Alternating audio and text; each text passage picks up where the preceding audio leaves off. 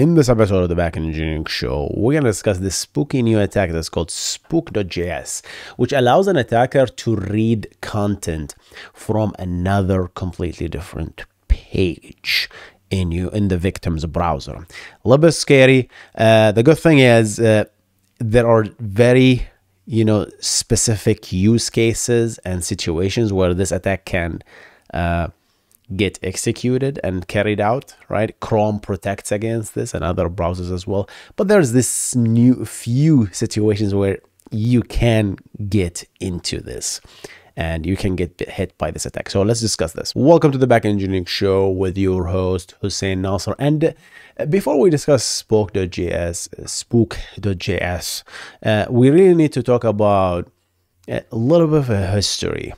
Specifically starting with an attack back in 2018 called Spectre.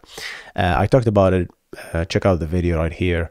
But in a nutshell, for the longest time, if you want to build a browser, you, the listener, what you would do, right? You would basically run a process, and as your client want to visit a certain website, you will basically load that website in that process. So what happens if the client want to execute another website, completely different website?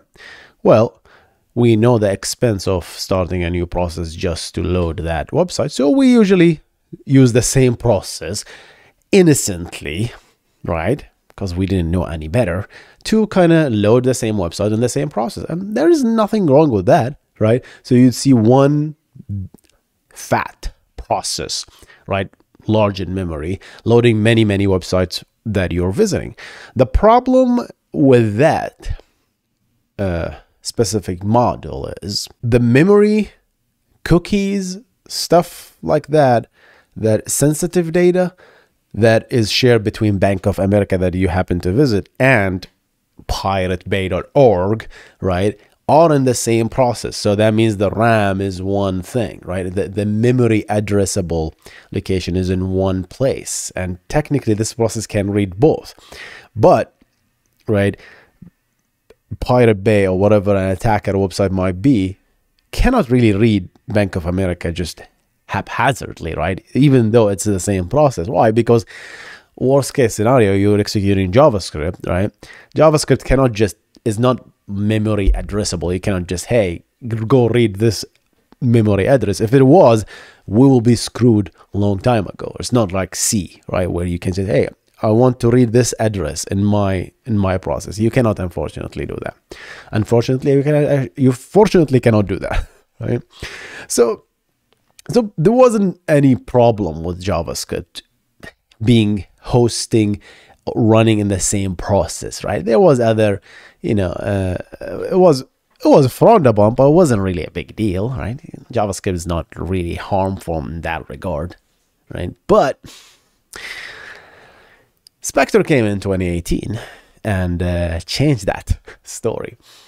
There was a bug in CPU, believe it or not, right? In the CPU itself, Intel processors and other processors itself, called a speculative execution, where effectively the CPU tries to be smart and too clever by half, and effectively tries to predict what will happen next. And based on that prediction, it starts caching stuff in its memory that is not supposed to cache. And with a little bit of a trick, JavaScript tricks that I talked about in my Spectre video, you can effectively read this cached content, right, using timing attacks. And as a result, you can read data that is in your process that doesn't technically belong to you, right? But you said, Hussein, it's my process. Well, it is your process because I decided to put you as a website in that process. So we're using a low isolation effectively, right? We're putting many websites and many content in the same process. Now, when I say it this way, it sounds scary because technically now it is very scary these days. So Chrome and other browsers came up with the idea of isolation, site isolation. So it means if I visit piratebay.org and I visit bankofamerica.com, I'm going to spin up two processes. So that means they have their own memory location and they are completely isolated. So we know that even speculative execution cannot work because you will only read your stuff, which is, oh, you can feel free to read your own stuff. There is nothing in that except your stuff. Piratebay.org will only be able to read stuff that piratebay.org has stored and nothing else. Well, yeah, the process itself have specific location in memory that even the process itself cannot read, like, you know, kernel specific stuff.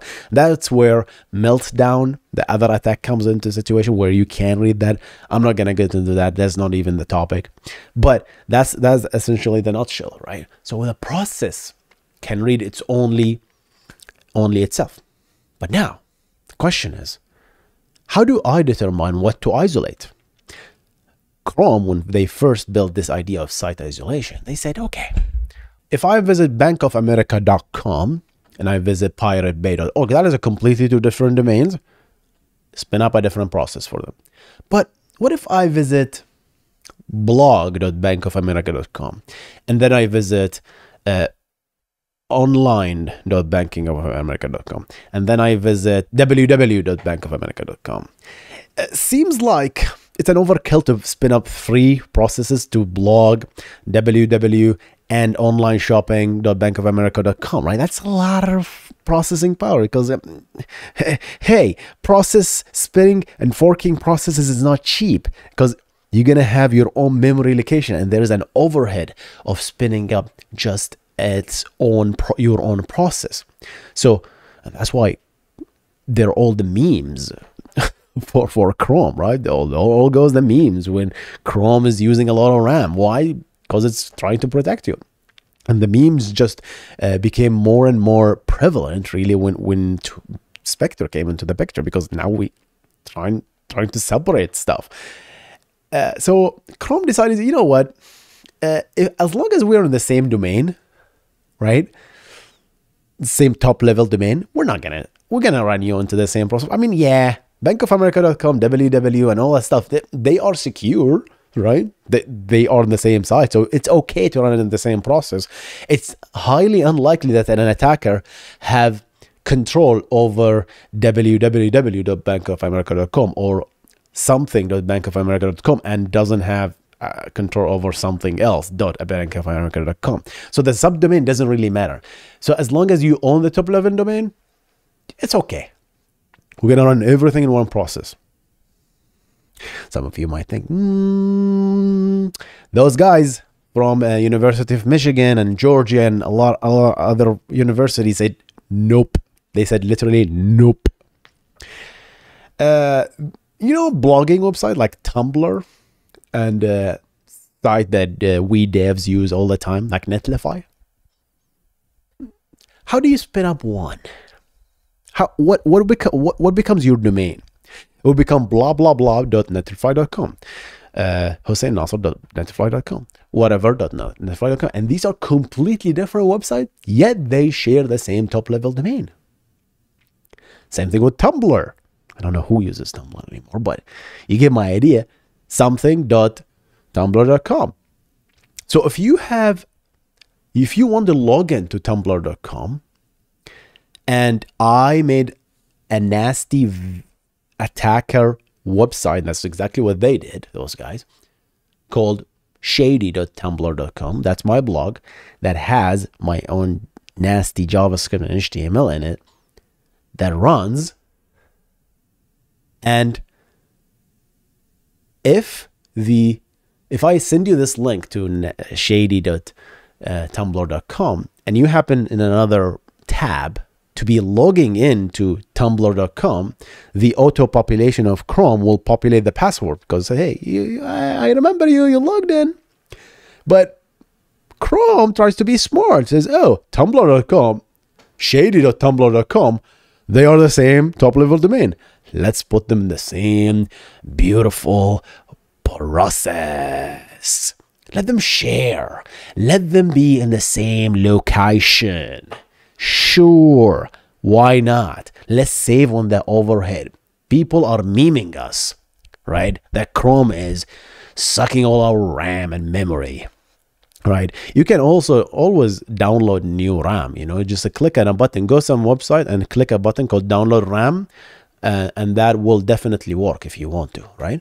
You can always download new RAM, and then it will increase the RAM. So that's another topic for another day. Don't do that, guys. I'm joking. Sheesh. Okay. So the idea here is they put in the same process. As a result, you can execute the nasty Spectre code for the speculation, right? Speculative execution, and retrieve the password. And here's the video.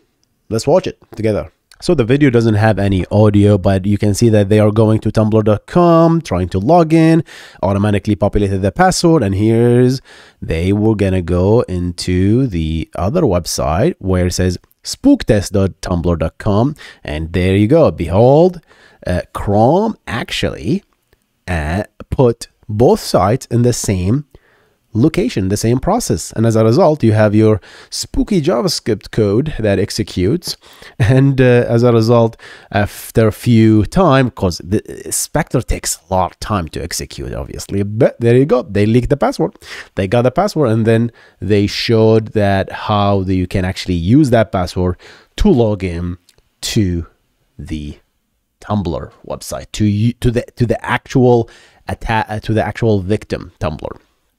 Nasty stuff, guys. Definitely nasty stuff. And finally, so yeah, that's partly what Spook.js is.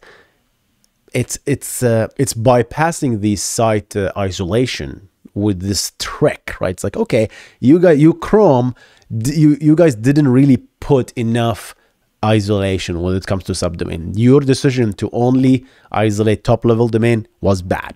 That's what they are saying. They discovered not only that, there is another discovery that those guys did where extensions, believe it or not, they run on the same process. That is what shocked me, to be honest. It's like when you run extensions, all these extensions for some reason run in the same process.